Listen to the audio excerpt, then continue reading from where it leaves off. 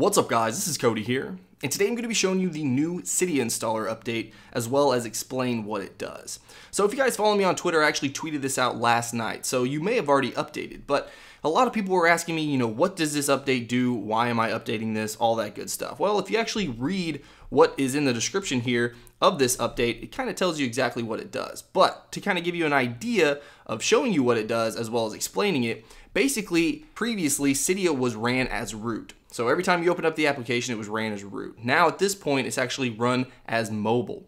So that's going to basically give the developers the ability to theme Cydia for us. So we can install tweaks and they're going to take effect within Cydia. So usually when you download a tweak and you open up Cydia, no changes take effect to Cydia. Cydia is usually exactly the same all the time. You're not going to see any type of UI changes. You're not going to see any type of keyboard themes that you have on your device take effect while you're in Cydia, and that's due to Cydia being ran as root. So I've actually already installed this, and you can see the change that has already taken effect. I've added Zeppelin to my device, and you can see that I actually show the Zeppelin logo up here in the status bar, which you would normally not see within Cydia. Also, you can see if I go to search, and I hit the search bar, you can see that I have just a themed keyboard, which I'm not really a huge fan of just because of the gradient, but again, I'm just showing you that this does work in Cydia.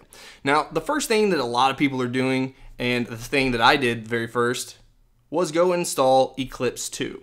Now, Eclipse 2, if you don't know what it does, it basically themes all applications and makes it look like night mode, basically. So if we enable this and we quit all applications, you'll see when I open up Cydia that it's going to theme inside Cydia as well.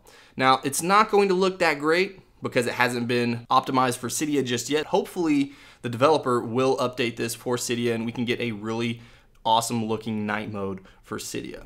Now you can see right here that if we go over into installed, you can kind of see what it could look like. Of course, the color of the text needs to be changed from black to, something else obviously.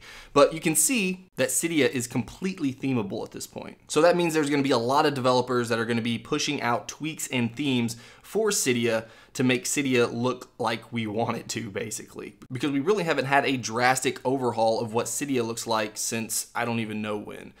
We did get a small UI change back, I think, in iOS 7, but again, it's not going to be anything like what developers are going to push out in the coming weeks. So let me know what you guys think about the new Cydia installer and if you guys really want a different looking Cydia. I think it's going to be pretty awesome, and I really hope that Frost, the developer of Eclipse 2, is actually going to push out an update for Cydia because I think it's going to look really great. Alright guys, if you enjoyed this video, make sure you smash that like button. If you guys want to see more of my videos, then go ahead and subscribe. Alright, until next time. Peace.